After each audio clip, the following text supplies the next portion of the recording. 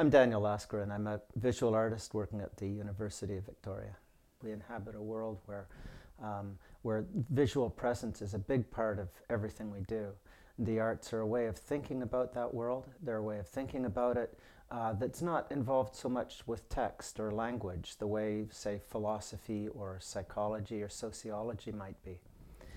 And yet it can be as rigorous, as thoughtful, and as deeply involved with all aspects of the way we live and the way we think about living as any other field. My work is really involved with a kind of bodily presence. I'm an object maker.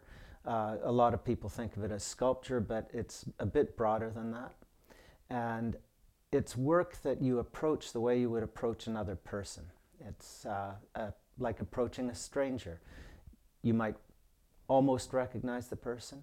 You might know a little bit about them from the way they look, but always there are questions, and the work itself is a question designed to maybe open up different ideas about what it is you're looking at, to ask questions about what it is you're seeing and how you're seeing it.